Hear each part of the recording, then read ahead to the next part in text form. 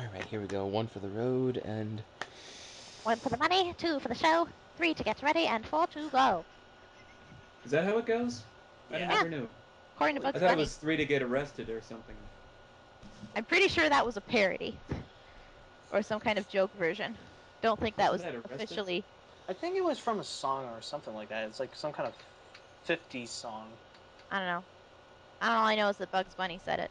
Yeah, and if exactly. Bugs Bunny said it, then that's good enough for me. 1 for the money, 2 for the show, 3 to get arrested, and 4 to blow. You get arrested. Bugs Bunny did not say that. Okay. 3? I think that was Elvis. Never mind. Elvis. Yeah, I think it was Elvis who originally said that.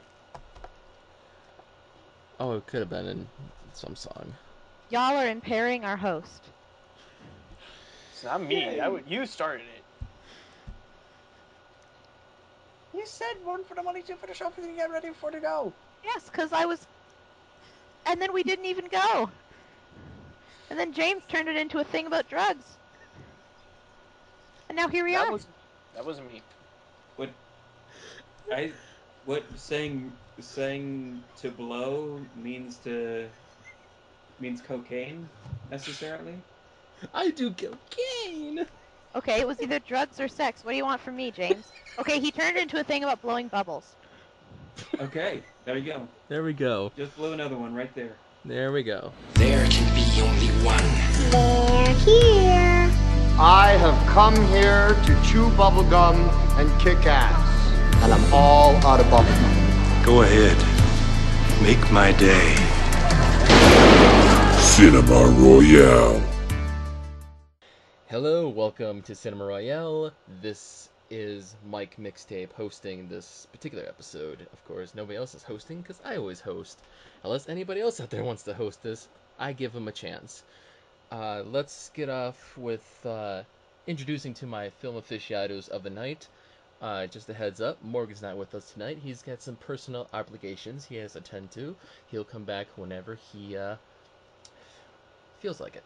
Needs a paycheck. I know. Sure, I'll just give you He's all. paying you? What? Well, not in money, but... Not in money. Not in money. Okay. What else could you pay in checks? I'm gonna write out $2,000 in gummy bears. In Monopoly money. PayPal. Oh, yeah, you can do PayPal. God, PayPal. I don't know, what was in your contract? I don't pay attention to these details. I just looked at the contract. I got my contract right here. If you look at section C... You can't even tell jokes. Look at yourself. There's no contract. He can't even focus. What the heck did I sign to come in here? Oh, I forgot to enter my TIN number into the appropriate box. Thank you for way to learning go. me to this. I can't believe I own your soul. Whoops, I said too much. Thanks a lot. What? I didn't sign that contract. First up, we've got the ever-loving Canadian girl known as Jada Jada. Hey, folks. You know, when I'm chillaxing through a hot summer day, reading over my contracts, owning the soul of my podcast host, you know what I like to do to refresh myself? Drink a big can of Coors Light. Who wants a cold one? I'm just kidding. Coors sucks. Don't ever drink. Is that a charger? Isn't that basically water?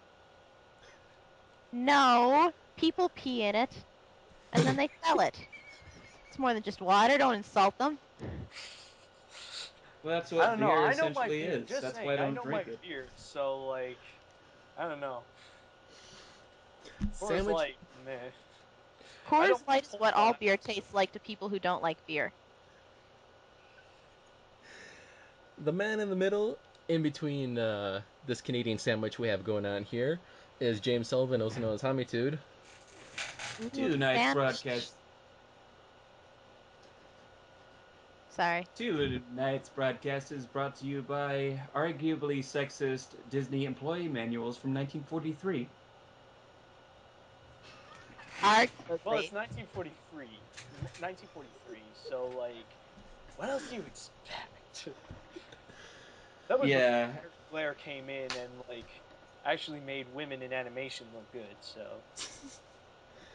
And the man from Montreal, Matt Brunet, also known as Animat. Hello, Cinema Royale podcast. So how we doing? For some reason, James, when you say that, you sound more like Ponyo. It sounds more like you're saying Ponyo. Ponyo loves Sasuke!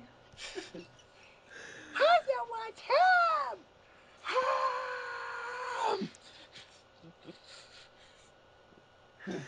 So, Blame the chorus, folks. Makes people do crazy things. Do not say that nonsense, Broomhilda. Now eat your food. so this episode is a very heartfelt kind of tribute because last Hence why month, we're all acting so serious. yeah, so serious. We finally, after a month later, we figured we pay tribute to the late great James Horner, the film composer, conductor, all that good jazz when it comes to film music. Person. Music. He makes the music for the movies. He writes the music and he conducts the music for the films. And He does not play the instrument, but he hires other people to do so. Yes, he just goes da da da da da in a nutshell. But He wears the powdered wig and the tuxedo. I think at least that's what the Bugs Bunny cartoons tell me. No, that's Yeah. Leopold. Leopold. So yeah, James Horner was one of my all-time. He has been one of my all-time favorite composers when it comes to film. So I say, what the hell is with the lack of parachutes? Right? I don't know what you're talking Mm-hmm. about. You mean parachutes? There were no parachutes on that plane. I think that's what I oh, read. yeah, okay. I was like, parachutes. Like, oh, that's right. He died in a plane crash. I didn't think we were gonna talk in depth about it. No. But anyway, I just had to get that out of my system. Yes, so we would like to pay tribute by talking about 4 selective films that he scored himself. Should be interesting, actually. We normally do not talk about music when it comes to film. We haven't done that yet, so this could be a new experience for us, and I hope you like it. And let's start out with one of the earliest films he's done, and it's probably the film that made him mainstream for all of us, especially in the entertainment industry. And that's Star Trek II: The Wrath of Khan. Well, you're half right there, Mike. This was definitely the film that put him into the public eye and made him the huge deal he is today. It's not his first ever film. And it's not the film that necessarily got him known to, like, the directors of Star Trek II. That would be, I don't know, The Lady in Red. Some movie that I'm not talking about, so I don't remember the name. Well, the first one that he was credited was back in as a major conductor. I said would be either The Hand, Wolfen, or I said or one Deadly. of the. I said one Deadly of the. Blessing. I didn't say the first. I said one of the.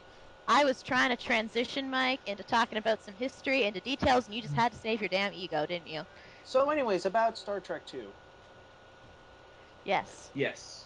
Go on. Yes. So, you're all familiar with the Star Trek franchise. I'm sure I don't need to go into detail talking about every movie, especially Star Trek II. See, Star Trek II is notably different from Star Trek I in that it had much more of a budget. And No, sort I'm of sorry, a story. I had that wrong. It had less of a budget because, you know, it was some ways past the show and it was a different time in terms of Star Trek lore. The point is, they couldn't get Jerry Goldsmith, who is another famous composer that I'm sure most of you are aware of. He did the music for the first movie, and they wanted him for the second movie, but they couldn't get him. So they decided to get somebody else, and they wanted to get somebody who they thought would put the music in a different direction. Someone who had experience, but wasn't like every composer who was making music at the time, like Jerry Goldsmith and John Williams and stuff. Right. So they called in the young at the time composer James Horner. After reading his demo tapes and seeing the very few films that he did, making this one of the first, Mike, thank you very much. And the film was so massively successful that even when the movies got more of a budget, they kept him on for at least one other film. And then Star Trek 4 went off, and I don't even know. That's not the movie I'm paid to talk about in Souls. If you have the, well, I have the Star Trek box set, which has Star Trek 1 through 6. If you have the Star Trek 2, The Wrath of Khan DVD, which I have, there's actually a featurette all about James Horner. No kidding. Yeah, it's this is James Horner composing Genesis. So it's actually pretty interesting. Genesis. Anyway, Star Trek 2. It's known for having some of the best music in Star Trek. Music that would carry on throughout most of the other movies, including the main theme, aka Kirk's theme, aka a remix of the theme from the TV show, which was used in the opening. You know, the doo doo doo doo doo doo doo. Mm-hmm. Also very famous is the Khan theme, aka the ship fighting theme, aka the music from the scene where the ship was attacking the other ship. You know, the doo doo doo doo doo doo doo. Yeah, my thesis with, and this is going to be with most composers or most good ones out there, especially in the case of James Horner, is that at least a third of the time, if you're listening to a film that is scored by James Horner, a third of your enjoyment is just the damn music. One of the things about James Horner's style is that he does a more modern, for the time, take on it while also mixing in some classic stuff. So there was a little bit of the elements of Jerry Goldsmith and John Williams in there, but it was also very much his own thing. Like he made music that was like evocative of, like, you know, pirate stories and a lot of classical music, a lot of bombastic elements. What the? Tuesday? What? I think I pretty much said all that needs to be said. I mean, I could talk about the movie itself, but I feel like that would distract somewhat from the... And that's the thing about this episode, is it's a little different because we're not talking about just the film. We're talking about the music that drives, you know, and moves the We're talking film. about an element from a movie instead of the full movie itself. Exactly. It's like how... I love the music that plays when Spock dies, and the Amazing Grace song. That was powerful. I think that was definitely the biggest highlight in Star Trek 2 in terms of its soundtrack. It's definitely the Amazing Grace soundtrack. But I don't want to say that it's James Horner's highlight, because he didn't technically make that melody. No. He did make the melody for, like, He most made of a very memorable. He made possibly one of the most memorable renditions of Amazing Grace. I think that's the best way to put it. Although yeah, because it starts off with a bagpipe, and then the bagpipe is central, and then it just they just join in with the whole chorus and everything. Guys, this thing makes noise. Yeah, it goes click click. No, it doesn't. Hold on.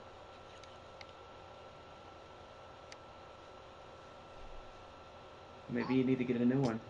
Did you hear that?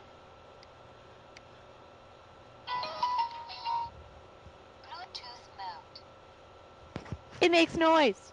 See? I'm not crazy, you guys. Okay. Okay. Well, crazy enough to interrupt this whole thing to show that it makes noise. Star Trek Just need to keep you guys updated. The Wrath of Khan has the most beautiful music. I mean, it gives, when you watch the film, it moves you. Like, you get invested in the film more. Like, when Spock dies, you feel that sadness. You know, the music just tears your emotion into... Which should be the goal of all movie soundtracks, you know, increasing the emotional investment. Mm-hmm. and that's what it. And James Horner does this like orchestrated kind of score where it's just like so beautiful to listen to. Just kind of relaxing sometimes. Sometimes it gets intense when it comes to that battle, that fight with Khan and Kirk, and it goes all over the place, which is good. It has highs and lows and highs and lows like a roller coaster, and it's great to listen to. Yeah, hearing his take on you called it a remix, but it's more of I guess you could call it that. Hearing his take on the classic Star Trek theme is probably what has kept it afloat, what has kept it contemporary.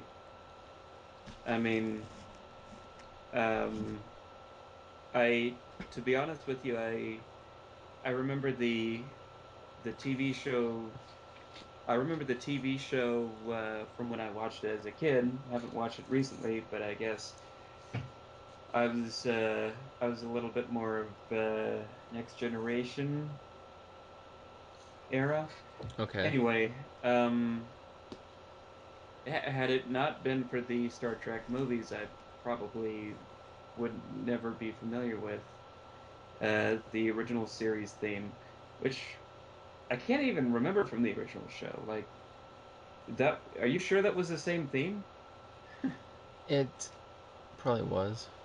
It was a same theme, not necessarily the same as like the opening, but it was definitely a common leitmotif. A similar theme. Mm-hmm. Ah, a motif. You know your music. You know your music terminology. A leitmotif, A which leitmotif.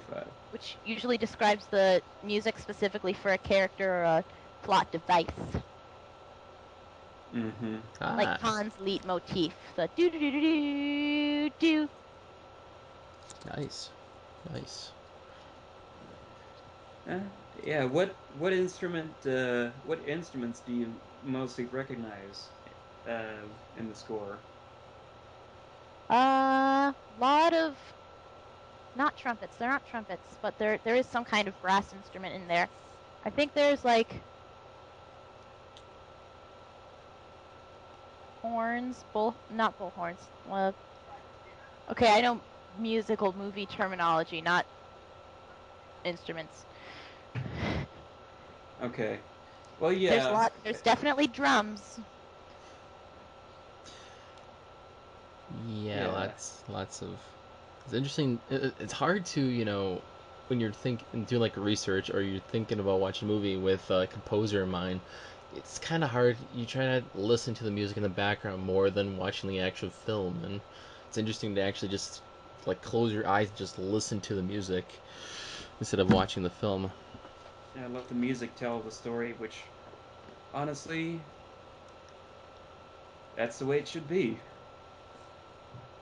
a lot of the time. Yeah, I noticed that with James Horner scores, he likes to he likes to play around with the brass section quite a lot. At least to lead the scores. I guess that's why they call him James Horner, but Again, very John Williams, because Lord knows John Williams loves his trumpets. Oh yeah. Yeah, well, we'll get to him another time. yeah. We'll get into other composers in the We'll near see how this future. one goes until like we can go to other composers. Yes, yes. You, the viewers at home, tell us, is this a good episode so far? Till the end, comment below saying you want more of these episodes. And by the Yeah. way, I don't know, but Jada keeps interrupting with her interruptions.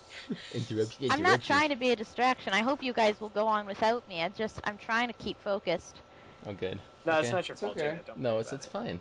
We're just picking on you. It's okay. If you Hey, like composer based episodes, pick out the time code at which I'm saying this right now. Write it in the comment section and say I like composer based episodes. Please do more. Thank you. Thank you. Please do that if you're listening to this part. By the way, if you're listening to this episode and watching it, I will have the playlist of his soundtrack, so you can listen to the soundtrack as we talk about these films. Just a little side note. Anyways, Mm-hmm. anyways, it's really hard to talk about music when it comes to films. I mean, what else do you talk about? I mean, sure, you talk about the instruments that's he uses in the score. You talk Uh, about the moods, and you talk about the highlights, and you talk about its place in James Horner's career history, of course. And what? Obviously, Yeah. How does it make you feel at this moment, or when you hear music that comes out like this, or You can talk about what? things like the style and the inspiration. No, not Mm-hmm. style. That's How not the does it word I make you meant. feel? I meant genre. yeah, What sensations, what hot flashes do you get when you listen to this music? yes, yes. Wrath of Khan just gives you all kind of moods. You can feel happy, sad, kind of adrenaline pump where it comes to the battling music. It's all over the place, which you should be at the edge of the seat because of the music in general. Mm-hmm. It's not something.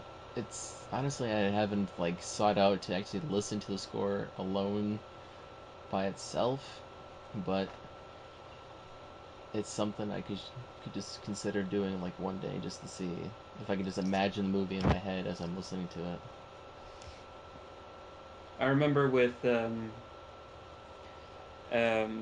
I believe there was a posting floating around Facebook, uh, and I guess this could be a side note, which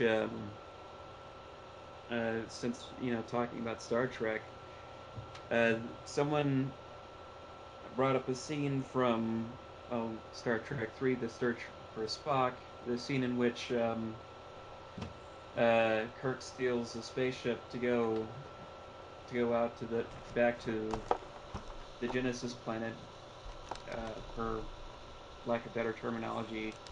And even though it's and the soundtrack, the score is just blasting amazingness all over the place, Mm-hmm. trying to sell you on the epicness of this one particular spaceship theft, and it really enhances the experience. Just it ups. I should say it ups the suspense with a little dash of fantasy on the side. Yes. Yeah. It's a good way to describe it. I mean, of course, we discussed Star Trek in the past, and it's people. It's not everybody's thing. So if you like Star Trek and haven't seen Mm-hmm. Wrath of Khan for God knows what reason, but if you're into the mood of actually looking up James Horner's stuff, listening to the soundtrack or actually watching the movie to see how the music plays out, Wrath of Khan is actually a good choice for you to check out. It's actually one of the most memorable soundtracks that he has ever done. Hmm. Eh, quite possibly. Wait, Hmm. one of Definitely one of. one of. The keyword is Excuse me. one of. Mm-hmm. That's gonna be today's word of the day. Today's word of the day, one of. One of. As opposed to quote of the day, we have word of the day now. It's words. One of two Oh words. yeah, that's true. Quote of the day. Anyways, my film is totally obscure compared to everyone else's because when I search, Like Um, par for the course for Mike Mixtape Janik. yours is not obscure. Come on. out of It's not something that's hard to find. it's not hard to well okay that's a good thing but it's just I suppose yeah I guess not I just want If I had to say it, yours is a little bit more the oddball curious choice here, but that's go yeah on. that's what I meant to say the oddball curiosity because the curiosity in me was like okay James Horner what should I look up but no way no I have to oh this is good so mine is from 1985 30 years ago is Commando starring Arnold Schwarzenegger. Oh yeah, that's such an obscure movie, Mike. Really? Nobody's heard of that. I mean, what kind of Commando? What's that? Who's Arnold Schwarzenegger? What is this, from China? Mike, get back into Hollywood mainstream. You're confusing everyone. is there even any popular quotes in Commando? I can't even think of one. I don't Let know. off some I don't steam remember in anything it. but from it. Certainly hasn't impacted our culture. Let up some Steve Bennett. Remember when I told you I killed you last? Yes, yes, yes. I lied. I'd- All right, so I guess not. I just thought it was just, for me at least, it was like, wait, James Horner scored this? I mean, it's the most contemporary soundtrack of all of his film scores. I mean, it's more got like an '80s motif to it. It's got like instruments involved. Would have to be like a synthesizer, the steel drums, saxophone here and there. It's like very contemporary '80s soundtrack. I'm sure there's like a couple of moments where it's the orchestrated fare that James Horner is known for. But otherwise, it's a straight up loud and in your face kind of uh, 80s soundtrack. Mhm. It pumps you up. It just, depending on what the song is, and I as I was watching the film, I was kind of bopping along to it. Like the drums when they were like pretty badass. So like go doom doom doom doom doom. It was like, oh my god. The synthesizers go do do do do do do do do do. It was like very intense when it needs to be intense.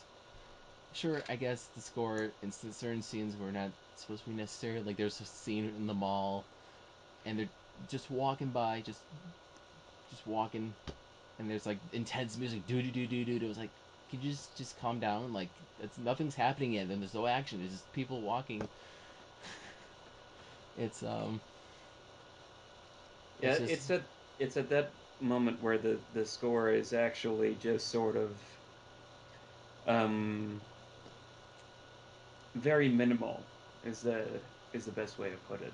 mm-hmm. Mm. And when you're dealing with a film like Commando, that's uh, I guess after other films like Terminator, people would sort of expect that with an Arnold Schwarzenegger film, the the scores match that same type of mood.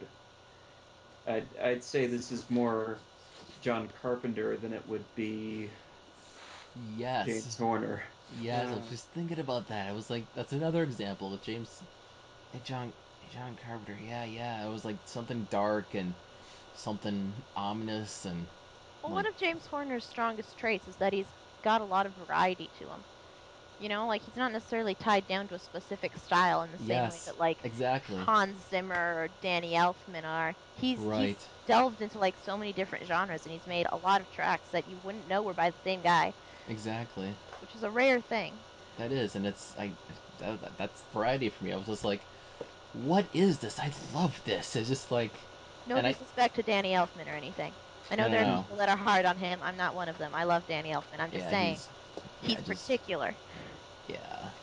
He It's very different, and honestly, as I was researching for this episode, like I was listening to the soundtrack more, like I was listening to the individual tracks more, like I was listening to the I'll link it below, but there's a extended soundtrack that was released a few years ago, and it has 24 tracks, because the original soundtrack is 8 tracks, so this is extended soundtrack has like a lot more from the film, and you hear all the cues and all the instruments, and there's like 3 of the songs are like alternate versions of the songs that are in the film, so it's kind of cool listening to the variety of Horner scores he did for the film. Hmm. Hmm. Mm-hmm. It's honestly Schwarzenegger's like one of the best ones I've seen actually, and the music kind of does get you in the mood for this hardcore action, nonstop, trip where Schwarzenegger has to find his daughter, and he's like, "Oh yeah, you You do mean that." best Schwarzenegger movies or best Schwarzenegger movie soundtracks? Uh, well, that's a good question. I, Because I I don't think you can top Conan. Like, I love James Horner, but let's be honest here for like just a second. Oh It's my hard to god, top Conan. Conan. Come on. Conan. Conan. Uh, That was a badass soundtrack. I was referring Oh to. yeah. I was Oh, okay, referring the to. soundtrack, yeah. I was referring to the film, not the soundtrack. But I need to listen to more Arnold Schwarzenegger film soundtracks then to compare. But Yeah. otherwise, it was like it's one of my favorite Schwarzenegger films. Not soundtrack was like, damn, put that in my favorite '80s soundtrack movies. So, yeah, I had the pleasure of crash watching it last night with Mike here, and the only time that I personally think that it actually starts to feel like a James Horner score is the the moment where they have a scene early on in the film that just shows Arnold's character John Matrix with his daughter played by Alyssa Milano, who's like what 12 in this movie, Something like that. and yeah, the synthesizer score takes a back seat, kind of, sort of. It feels less electric, and they start playing with the string section a little bit more. And in that sense, it starts to become. It's got this sort of classical feel. It almost starts to feel like a Disney movie, the way that the music is coming in, because you've got these happy scenes with father and daughter uh, chopping wood together and learning how to fight together, Yeah, and it's the opening credits, by the way, if you're wondering. yeah. But of course, that's not the entire soundtrack. The uh, the rest of the film, the rest of the film is something different. We even picked apart a section of it with a saxophone section, Yeah. A and section of it with a saxophone section. There's I a gotta talk backwards. I get merged witched up. Um, yeah, there was a tune where it had like saxophone, and I was like, ooh, that's good. I'm is dyslexic. Uh, but yeah, the saxophone doesn't sound. It sounds. It solidifies this as an '80s thing, because you notice Yeah, with that was sitcoms and whatnot, they always had the saxophones coming in the Very 80s. introductions and everything. that's yeah, it was Very like kind of a lethal weapon. yeah, it was like Hmm. trope in the '80s where the sax was just all over the place and just It was all very sexy. God, there was so much sax in Lethal Weapon. Oh yeah. Sorry, uh, just it's okay. I don't know who did the It, soundtrack for that movie, but it was somebody saxophony. it was the It was a '80s. Everyone was having saxophony. it was the '80s. Everyone was having sex, and then AIDS happened. So Like scenes where nothing was happening had sax. Scenes that were like supposed to be really serious had saxophone. It was just okay. Never mind. Never mind. It doesn't matter. Yeah, so apologies to all AIDS personages out there. jeez. Um, but yeah, I just wanted James to be on my side and be like, hey, take a watch this with me and see what you think, and so I'm not the only one talking about it because Well, it's something you have to witness for yourself when it comes to the visuals and the music. But of course, if you're listening to it on your own, it's actually something you could put on your like iPod or something. Depends on the track. hmm Because well, there's a lot of the things I noticed was, of course, like I said, it was a synthesizer because all the things in the '80s are all like synthesizer music, and like I said, saxophone was one of them. But the main one I heard a lot was steel drums. oh yes, That steel drum just pops up at every track, like it's like a Jamaican came in there to do the steel drum. Ah, yeah. crap, we lost our drummer. Hold on, I got it, man. I will make uh, this epic and cool in no time. but this is an action movie. You realize that? Can you do that with a steel drum? Oh, It's don't like, worry, man. I can do anything. This steel drum, it makes magic. It doesn't make sound. It's unordinary. You just and sit then back and enjoy the action that is this steel drum. at the end of the day, the director put the music together, and he was like, "Damn, that is one action-packed steel drum." It, I mean, it's like one of the things I noticed. I was like, oh, it's new drums, something different, and I appreciate the variety. I mean, it's just It's not like you'll hear wow. it anywhere else. You don't, unless you find a film that has steel drums in it. You're not gonna find a soundtrack with steel drums in it. No, no, no, no. It's not every day that you hear steel drums for action.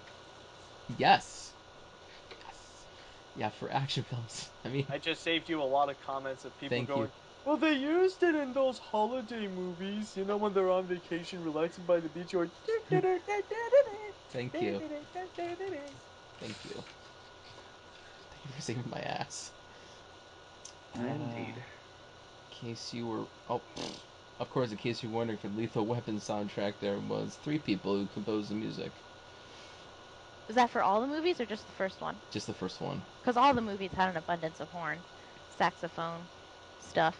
Yeah, but yeah, if you haven't seen Commando, which you should, it's one of the ultimate Arnold Schwarzenegger films. It's got classy one-liners, but the soundtrack is something you should just witness for yourself, Hmm. especially if you're in the '80s like I am. Yes. Speaking of 80s, Speaking of they did the last '80s film in this section from 1988, the animated film, of course, because Animat's talking about it, by Don Bluth. Came out the same weekend as Oliver and Company. Poor Oliver and Company. I think on the same Didn't even week. have a chance. Did Same not day. have a goddamn Actually, chance. well, actually, they were pretty equal. I don't mean the movies themselves, but like Land Before Time ended up winning, but it's like they were pretty equal, like Oliver in and the box Company is not office. known for being like a box office success for Disney. That's why Disney didn't put it in any of the Kingdom Hearts games. Well, duh. no, No, they didn't put it in the Kingdom Hearts games because it's not a fantasy like Kingdom Hearts. Well, I mean at Or, that, or, or, or Tarzan. I Or mean when it comes, Tron. well, I just want to say that for Kingdom Hearts, you never know what they'll put up. I mean, if they can put up Chicken Little, they'll put up anything. Yeah, they did put up Chicken Little. Exactly. Okay. That did happen. Anyways, and it was it, Land Before Time. actually, before we begin with The Land Before Time, I just want to mention that with James Horner, he is not very well known for composing a lot of animated features, unfortunately, which would have been very amazing.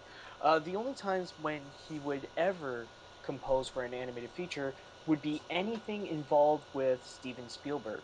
The first one that he has done was An American Tale and The Mm-hmm. Land Before Time, and then afterwards he would compose the movies for Amblimation, which was Steven Spielberg's animation studio for An Mm-hmm. American Tail, Five Goes West, Rebecca Dinosaur Story, and finally Balto. But Right. out of all those animated films that he has ever done, especially for an animated feature, never has a soundtrack or a musical score has had so much of a major impact more than Land Before Time. Hmm. Because for me, like with James Horner, whenever I would think of a soundtrack for him, um, like I knew I had to talk about The Land Before Time. Like I said before, like never has there been a movie where I feel so much impact coming from the soundtrack. It's like it's a true enhancer of it's a true enhancer to the movie experience because he really does pack so much emotion to it. And like even when I did when I was working on an animation look back Don Bluth, most of the soundtrack when I would talk about the history of Don Bluth and the studios he would work in, most of the stuff I would use is just The Land Before Time. They were really that good. Um, and pretty much he would, like, for Land Before Time, he would really emphasize the mood of what would go on. Most of the time, he would settle for something calming and a bit whimsical in a sense, because we are seeing it in the perspective of, like, technically young kids, like, basically kids who just got who just hatched out of their eggs and now exploring the world. And even, like, throughout the whole movie, they got to explore the whole world. Like, they're pretty much on their own on this great big journey for the Great Valley. So of course they Matt, have, yes. why are they technically kids? Aren't Yeah, they I was literally just kids? Like, that's so weird to me. Like, technically, since they are, Well, they. young creatures, they are Well, I mean, kids. like. In case you Well, did I not mean, like, know. they are Technically, little if we dinosaurs. split hairs about it, Well, like, they they're count. dinosaurs that just hatched out of the eggs. You know what I mean? just a footnote for those listeners out there who are not familiar with Land Before Times. The kids he's talking about are actually dinosaurs. That explains why they hatch out of their eggs, not like human children. Unless you Why live in they a giant chocolate egg and you have chocolate fever. like this is an animated movie, Matt. The dinosaur kids kids. Like we're not gonna be like, they're not kids, they're dinosaurs. Come on, Matt. Get Anyways, clouds. anyways, um, yeah, but definitely, it's not just for the calming, whimsical moments. There are definitely plenty of other times that really had a major impact. Like, the intensity really is strong in the score whenever a sharp tooth would come in and just would go after Littlefoot and the gang. Um, and for me, what two of the most memorable soundtracks in there, the two musical pieces, one is called Whispering Wind. This was played during the scene when Littlefoot's mother dies, and because of the soundtrack and the pacing and stuff like that, it could be controversial for me to say, but the musical plays a major part on why that is possibly the most one of the most saddest moments in animation history, even more than the death of Bambi's mother. I don't know. It has that much of an impact, and that much of, like the feels, like it's so, like, how it really makes it so sad. And it Oh definitely is one yeah. of the saddest musical scores that you can hear. Like you will listen to this and you will cry. And another one that really is the one of the most memorable scores that he has ever done for The Land Before Time was the discovery of the Great Valley. The moment when, like he knows exactly how to pace it in, like, into something amazing, like the build up that would lead to Littlefoot, like, following to the scene, and then finally, like, he sees it, the unveiling of the Great Valley makes it one of the most spectacular things ever, and the music really emphasizes it so well. It's like, you will remember this score. It's like, it's the kind of thing, like, when you open your eyes and you see something majestic. It definitely has that feeling. It's just Mm-hmm. amazing. Like you definitely feel like Littlefoot and the gang, like, when they discover the Great Valley, like, oh my god, here it is. And it's like this heavenly wonderland. So Yeah. that's basically what I want to say about the score for The Land Before Time. It's just it's a beautiful piece, one of the most memorable scores in an animated feature. It's I just Oh just don't yeah. amazingly good. I just I, don't I know. I why not? mean, well, okay, I love Land Before Time. But when I think about Land Before Time, the things that I find memorable are the characters and the story and the animation. Well, I'm Honestly, not saying. I don't remember much of the soundtrack at all, other than the I Diana don't. Ross song in the end, and that was Diana Ross. So Well, the soundtrack, I mean, it had like some nice pan flute stuff and it had some atmosphere, but there was nothing that was like particularly mind grabbing to me. There was nothing that was particularly original or stand outish. Everything I just sort of blended into the scenes and the atmosphere, which can in itself be considered a good thing. Well, I mean, that's I the point of a score, though. I definitely remember more of the score from American Tail, but that's partly because it has songs in it. So Yeah, well, that's the thing. It has songs. that's yeah. Well, yeah. American Tail is also an excellent score. But I always think with The Land Before Time, maybe it was because I watched it religiously, but I'll have to actually. I'm afraid I'm going to have to side with Matt on this one.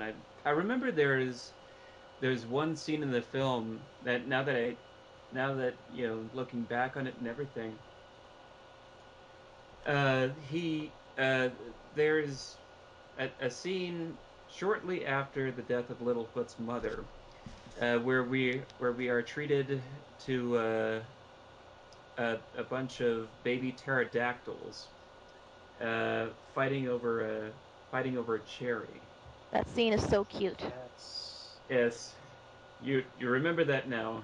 Yes, So I cute. remember. Little baby pterodactyls in their little cherry. And he's like, Hmm. oh, Littlefoot's sad. Here, Littlefoot, have a cherry. Oh, he doesn't want the cherry. Now the baby pterodactyl's sad. It was so cute. It was a nice scene, and I kind of realized thinking maybe this was put in there to sort of counterbalance the The any heavy, possible the heavy emotional tone of it. the any possible emotional damage that kids watching this may have just gone through. And Possible, yes. dude? Possible? Are you sure about that? And Oh, yes. that's a guarantee. And yes. And I cried. yes, I we all cried. did. Oh, We who all hasn't? did. But Hell, I still there's cry. If I watch the movie, like, right now, I'll still cry. Don't even matter. oh, let's all watch it together later and just have a good cry over it. Um. So yeah, and I remember the score during this part. There's a little flute that takes over when the baby pterodactyls are fighting over each other, and it just sort of does a. I can't exactly hit the notes, but if you listen to the that particular score sample, you'll know what I'm talking about. Um, Personally, my favorite selection of the score altogether was the instrumental suite that you can watch during the credits, and because there is a moment, I think that this instrumental suite, uh, it sums up the feeling of the film altogether very, very well. It starts out with a string section going, and I'm just like sitting there just thinking now, how are they playing that? How are they playing that? Because these are strings, these are violins and instruments that Mm. you rub stuff across. So it's like, what manner of magic are you doing? And the horn comes in and goes.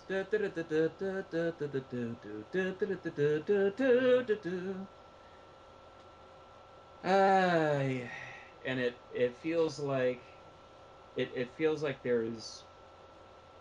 there's miracles happening, and I always this piece of the soundtrack, which was repeated throughout the film, along with When We Go On Together, or If We Hold On Together. Um, I actually ended up recycling that score myself in a one of my earliest edited videos. There was a Okay. home movie I made over 10 years ago where I recorded my family going down to Louisiana for uh, a trip that we used to take down there. We have a farm down there, and one thing we used to do as a family was make cane syrup as a Ah. family tradition. And since I was just getting into editing and whatnot, I decided to videotape everything, take it home, and then make it an experience. And there's one section in there where I've got the cane syrup bubbling up, and everyone's around there. And I thought, you know what would go nice right here? It's a very festive score. Only now, whenever I hear it, I can't help but stop and think about syrup. Gee, I wonder why. E- Well then. every time I hear the score to this movie in particular now, I get this feeling of syrup, and I really like it. I want to go to Denny's and take a drink out of the pitchers. God. But that with this film, there was a I think there were some trends. Maybe they were trends that showed up earlier. I just can't recall them all out right off the bat. Okay, okay. For American Tail, they did he did repeat somewhere out there throughout the score. Hmm. There Um, was the score at the opening, the doo doo doo doo doo doo doo doo, which I thought was mhm, really quite nice. Yeah. They played that in yeah. a lot of the sad scenes. Well, yeah. God. See, Land Before Time had one crying scene. American Tail had like 10. That movie is Well, exhausting, man. Yeah. Although there are some scenes that they don't need it really. It's just a sad scene just for the sake of having a sad scene. Because they need to dehydrate us. That's their evil plan. So that we die of crying. Literally. and And and you there are don't move. some And there are some trends in here that I noticed in later James Horner scores. I'm just going to make this sort of a footnote here because I know we have so much time. I was listening to the Casper score last year. I got my hands on that, and there it's hard to describe, but there are moments in there where it sort of resembles Land Before Time just a little bit in the way that it's tackling the whimsy angle. Is this the Casper movie? Yeah, Casper 1995. James Horner also scored that. Fun fact. What? Huh. Huh. And then I do not remember and that movie's music at all. Like, at and all. then and then later on when he scored Ron Howard's How the Grinch Stole Christmas, um, there were moments in there because I did it from pages to pictures on this last year. I was listening to that soundtrack the whole way through, and the song from the film "Where Are You Christmas," which I don't think is particularly all that memorable, is repeated throughout the score. Only when it does that, it they have a chorus singing it, going ooh, They really ooh, wanted a ooh, song to ooh, chart from ooh, that movie, ooh, James. Like, you don't ooh. understand. They were desperate. Desperate for their song to chart, and it did, so they were happy. And Hey, they succeeded on their mission. They did, and now we'll never, ever, ever stop hearing it every goddamn year. Thanks. and and that brings me back to the Land Before Time. What was the scene you were? What was the track number again? Whispering Winds. Yeah, number 3, I believe. Ooh, ooh, Oh no no no no! ooh. That's the discovery of the Great Valley, actually. That is. Yeah, because yeah, that's the build up. That's the build up to the Great Valley. Whispering Wind is the sad one. Oh, oh, now I know what you're talking about. Ooh. Like, Okay. which by the way, Whispering Winds also has a build up at the beginning, like like before going to If We Hold On Together. Mm-hmm. Yeah. So that's like I said, James. That's another trend of James Horner's right there. The repeated, or as Jada so notably pointed out, the leitmotifs. Thank you very much. We all learned something new today. It's a Why Yeah. good term. is I like using it. I like appreciating leitmotifs. because they can help shape a character. Mm-hmm. Question: why is Land Before Time not on Blu-ray, but I can apparently check out episodes of the darn TV show that they made in HD on Amazon? Good Because thing. Good Amazon question. is a lot less picky than Blu-ray is. I don't know. Yeah.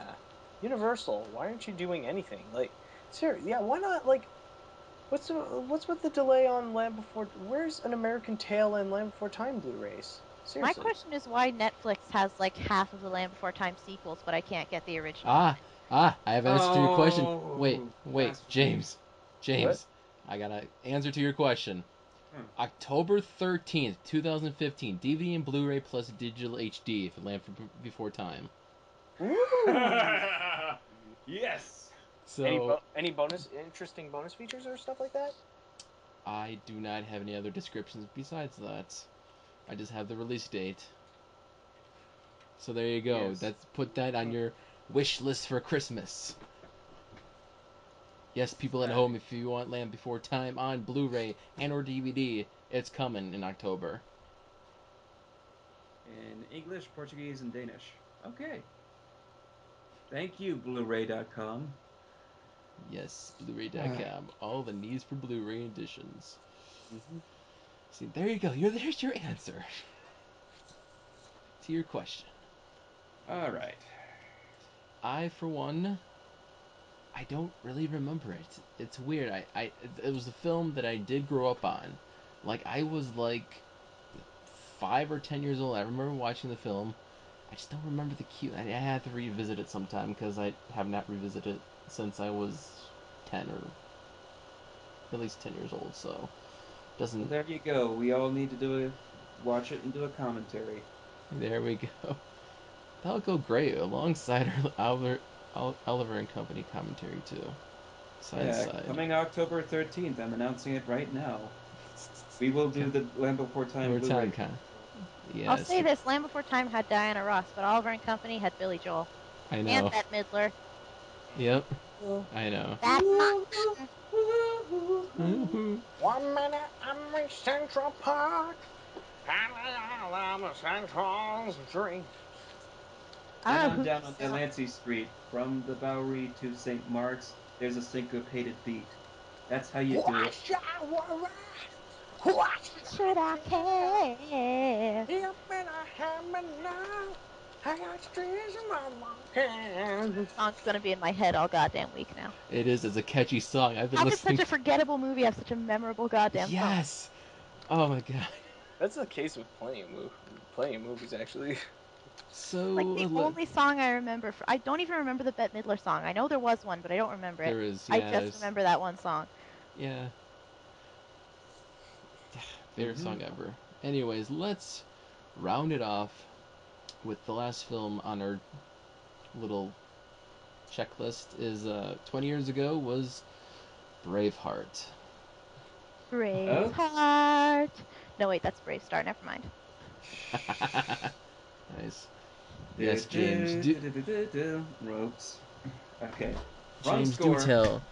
Do tell about this Braveheart, this epic tale of Braveheart, and how the score impacted, and All how right. Bolshevik it is. Okay. I will tell. I'm going to tell you this. Braveheart. Who here has seen the film? Okay, Matt. It's like Jada. 5 hours long, Well, it's you been guys. a I got while better since things to I do with saw my it. time. It's a long movie.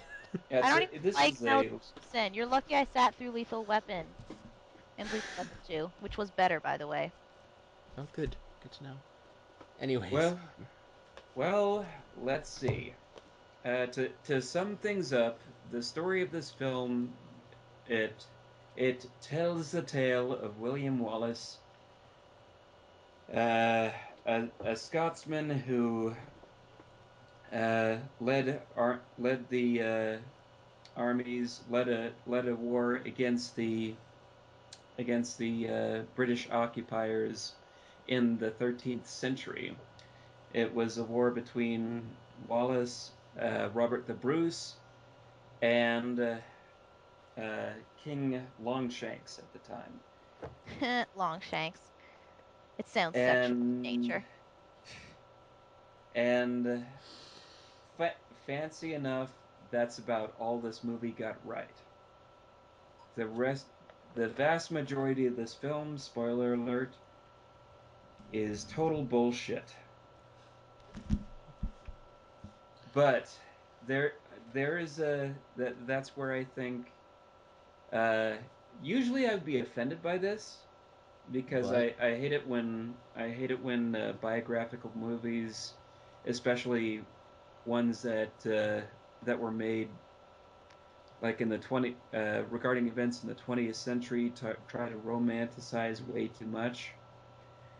And that's because it always feels like someone has an agenda behind it, or they want to give you a lie to make you feel better about something. Um, with the case of Braveheart, there's a perfectly good excuse for the reason it came out the way that it did, and that is the screenwriter for this thing didn't have much to work with. There's realistically not a lot of a lot of historical factual information available about William Wallace, and at least not during the time that he was writing it. This is the age of the internet. You can look this stuff up and find all kinds of historical resources and get your answers like that.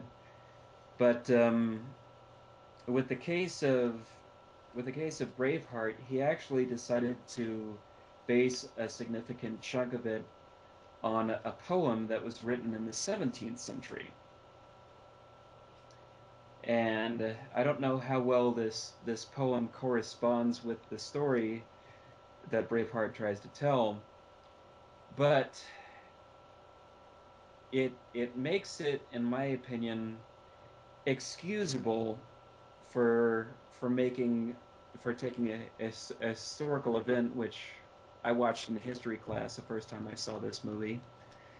It was a high school history class, but they should have known that this was factually inaccurate. They take a historical event and make it something something romanticized, something more than it is, more like a fairy tale. So as long as you go into the movie feeling like you're going to watch a fairy tale, if you're in that kind of mood, then this movie will be most acceptable, I think. Well, I don't know about you, but I expected historical accuracy from the guy who starred in The Patriot, What? and I am very disappointed. Oh yes, you. But there were historical records of a man being decapitated by a cannonball. Didn't you know that? That's like on in every history book. That's the first thing they write about the American Revolution: a guy being decapitated by a cannonball. In fairness, America would remember that. Mm. But It would have. seriously, It would though, be like the 18th century YouTube video. yes, watch this guy get decapitated by a cannonball. Yeah, You won't this believe what movie. happens next. It was the start of America. We didn't have any landmarks to destroy yet. So we had to start removing heads. Yeah, Um, something. and that's another terrific thing that Braveheart does, which is remove heads and disembowel different bodies. Um, but Not with during the cannonballs, though. huh? Not with cannonballs, though. Not with cannonballs. No, they didn't have it invented at the time. That would be historically inaccurate, and that is not what we're about. So moving forward, um, the the score that James Horner lays on this thing, which rightfully he got nominated for, and I'm surprised he didn't win. Who won? I can't remember. It was 95. He later went on to He was win actually for nominated for two during that time. Funny enough. Two Let me two movies that just. year. Yeah, he was nominated for Braveheart, and he was also nominated for Apollo 13, which Oh yeah. yes, best music. Original. Oh, wait a minute, there are two. Oh, oh, for original dramatic score. Okay. Uh, wow, I didn't know that best music for comedy and best music for drama. But anyways, the winner was Il Postino, the postman. Never even heard of that. Ugh. The Postman. Ugh. It, you see Hollywood. You need Il to Postino. you're not on the level with the rest of us apparently. But I mean, Oscars moving don't necessarily guarantee immortality, so there you go. yeah. So uh as far as the score goes, I noticed something when reading about this. Apparently during the 13th century bagpipe no. Back up. Bag bagpipe that ass up. Uh when uh, when researching this film, I realized something. Uh, Kilts and face paint were not fashionable in Scotland in the 13th century. According to what I read up on, those only came around 17th century. But it's kind of like cowboys and Indians. You know, they have to create an image. And what's one thing that people think of when they think of Scotland? They think of kilts. So they're going to think of Scotland, Scotsmen going into battle, wearing their kilts on and waving their face paint and their swords and whatnot, and crying freedom. And when they're no, And and if they're not fighting, then they're playing the music for the bagpipes. yes, so And after let's they're go ahead and fighting, have a relax, theme. and go relax, have a beer, and play golf, and go knock a ball in a golfer hole. Yes. So what are we going to do for a theme song for Braveheart? We're going to have bagpipes. And by golly, gee, those bagpipes are going to save the movie. They're going to sell it in the first 2 to 3 minutes. They've got Man, glorious sweeping Yes, shots you of. see James Horner going bagpipes, bagpipes everywhere. man, James Horner really likes his bagpipes, doesn't he? I guess for this film. He's becoming not just and Star Trek and Oh, Star Trek, yeah. Mike. Oh It's shit! like bagpipes are the thing That's he's known true. for now. Yes, that's another instrument. Yeah, yeah. James Horner, he has a So, bagpipe thing. that's what you hear in the start of the film with these glorious sweeping shots of Scotland that are definitely taken by helicopters, but they didn't have those in the 13th century either. So It's we this don't movie talk about magic. that. It's magical. It's magical Scotland. So we fly over the mountain tops and we set the camera on this one glorious looking mountain, and the first thing we hear is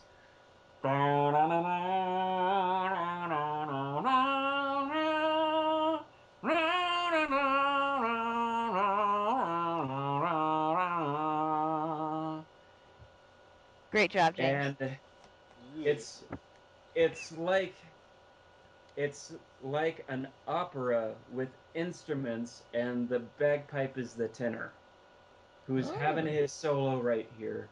And ooh. it is it is a thing that has to be seen to be believed. And definitely those bagpipes, that very same melody and whatnot, they do show up later. They do serve a purpose throughout the course of the film. Again with the leitmotifs. Thank you again for the terminology. Apparently, James is really fond of that word now. Well, That's I the was word going to of the say day. repeated motifs, but um, Lead motifs lead, tend to refer specifically to character. yeah. Well, they that happens there too. There's later on in the film, early on in the film, I should say, there's a moment where William Wallace is at his father's funeral. Spoiler alert, he dies in a manner that wasn't historically accurate. Oh my gosh. But Hey, Great Scott. but he wasn't a great at, Scot if he died, though. at least I don't think he was it was historically accurate, but I don't know what happened on that battlefield, so I no wasn't one there. was I there was playing taking golf. notes.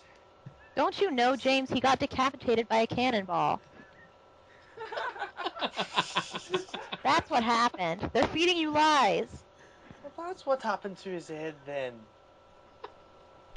No, but somehow his head kit became back attached to his body when he was dead. So how did they burn the body with the head attached? Anyway, at the Score. funeral, there's a moment there where guess what's showing up is a bagpipe quartet, and they're playing.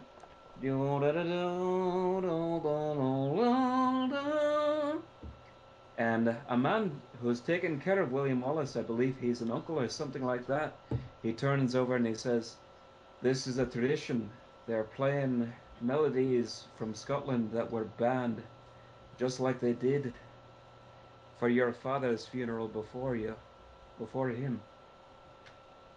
Yeah, And before that you, gives this, before we did your funeral. yes. And that is the moment right there where you feel where the bagpipes are a little bit more epic than they were before, for lack of better terminology. So, yeah, they repeat they repeat that, and there's another moment in the score where they're going do do do do do do do do do do, and that's just the strings going, but it's a nice, it's a it's a nice light leitmotif, I shall say. It reappears again in a moment where Wallace is a wee lad visiting his father's grave after the funeral, and there's a little girl that comes up and hands him some flowers. And guess what? That turned later on in life, that turns out to be his first wife. But at that moment when she's handing over the flowers, again you hear the strings going do do do do do do do do do do. And so when you hear that, you know something's about to you know that it's, like you said, character development. I guess. It's I'd have to so re-look up the specific definition to know exactly what the rules are for something being a leitmotif or not. now, as for the battle scenes, here's something else I find rather interesting. 1 The minute. way that hmm? Talk quickly, James! Quickly! Okay, the way that Oh, 1 minute way that left. Oh, crap. 1 minute left. Okay. The way that the score accommodates the battle scenes is it only sort of dips down and helps build up to the battle scene. But as soon as the battle scenes happen, there is no music whatsoever. It's just the glorious sound of battle and possibly Dolby digital sound. And and that's where you have a score that's thankfully less than minimal and just sort of says a scene can carry itself this way, and that's all I really had to say in terms of the score. But it was a great job and one of his finest. And three, two, one. Don't believe me, just watch.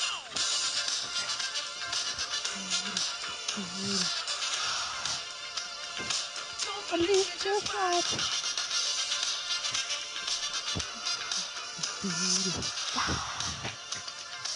Don't believe me, just watch. Don't believe me, just watch. Don't believe me, just watch. Don't believe me, just watch. Hey, hey, hey. Ow! Stop. That is the episode. I'm gonna wrap things up. Mm-hmm. Was that your Um, definition of talking quickly, James? Yes, Okay. but Should I have Hey, done like better? the song says, "Don't believe me, just watch." Mm-hmm. I'll prove it to you. Just quick final thoughts. I've not seen Braveheart yet. I've not heard of the score yet, so I definitely might check that out. Depends on how long of a night I'd be willing to watch the godforsaken movie. I'm probably not going to watch Braveheart, honestly. There's nothing about it that interests me. But you could just, or you just listen to the score by itself and see how it works out. I could listen to the score. Lord knows I've listened to scores of movies I've either not liked or just not watched. So, okay, I wanted to clear some things up or add to, like, James, did you know that, okay, Braveheart's getting a sequel? No. Yes. What? Through, How do you make a sequel to a movie that's based on a historical event? as I was 300 Rise of an Empire. Hold on. As I was reading about Braveheart, I saw a little snippet about a sequel. Let me get this on Wikipedia really quick here. Sequel. In May of 2015, emails from the Sony Entertainment executives that were exposed by WikiLeaks revealed that an unofficial sequel to Braveheart, currently titled Lion Rampage, is in development. What does it mean, unofficial?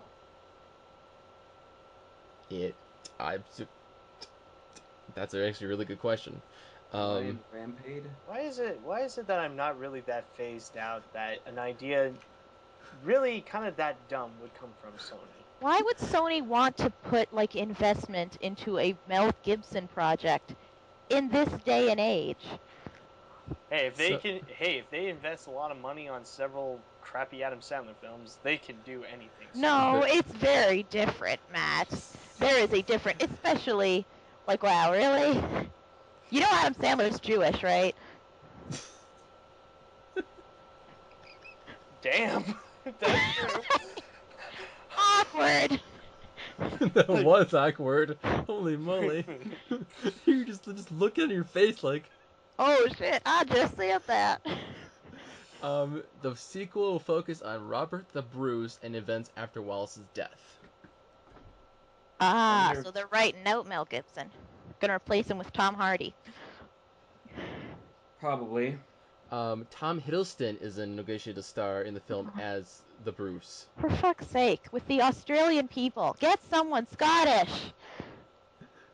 Scottish. There's a lot of other casting news besides that, but I just thought that was interesting. It's like, wait, 20 years later they're gonna make a sequel? Why are Australian people somehow replacement Scottish people? I don't understand.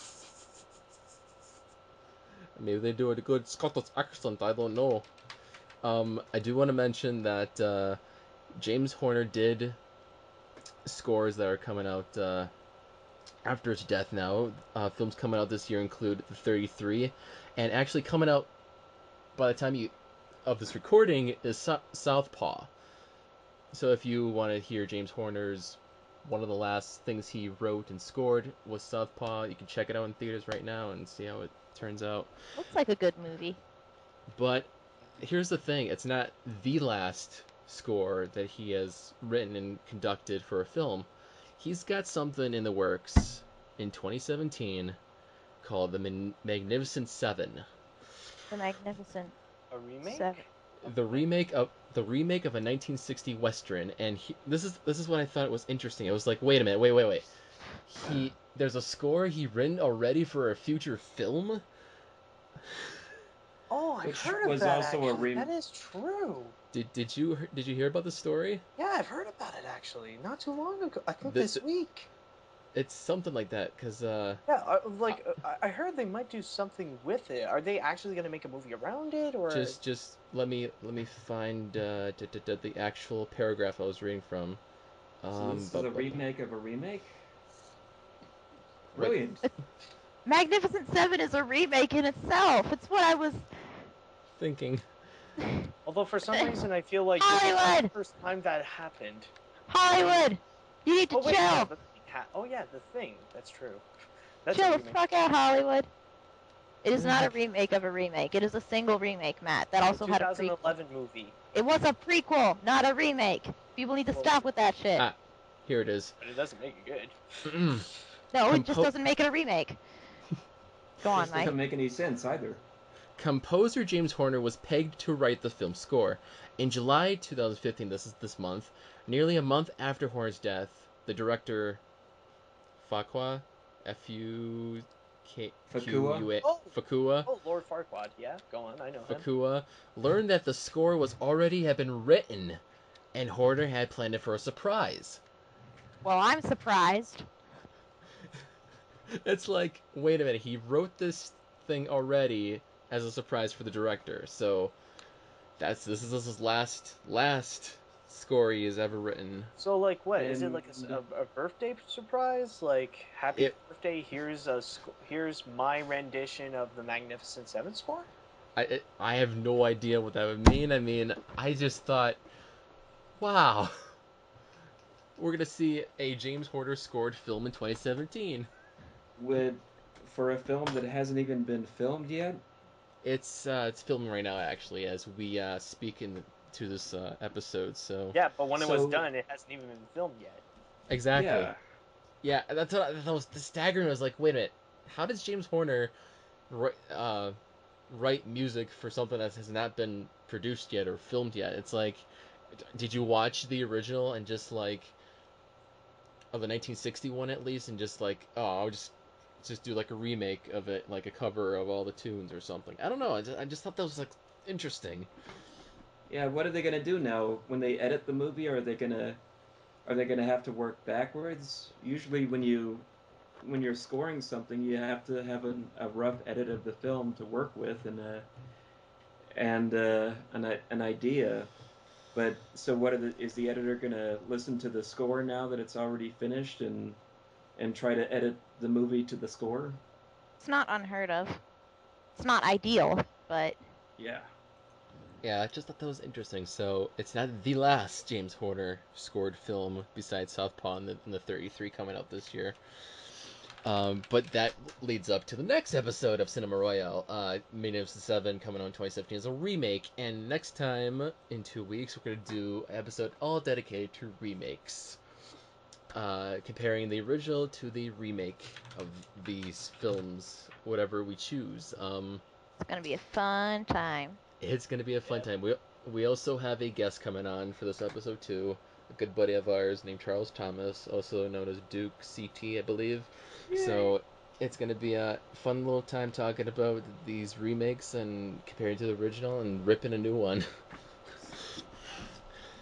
Well, depending on Mm-hmm. which ones, of course. Well, ripping the bad one's a new one. There are good remakes. Yeah, there are. Yes, I'm sure somebody will talk about a good remake. Yeah. I'm not, but somebody will. Yes. There will be discussions of a good remake. Yes. Um, but yes, until then, this has been Cinema Royale, and thanks for listening. Thanks for watching. Subscribe for more, and good night. See you Good later, night, dudes. sweetheart.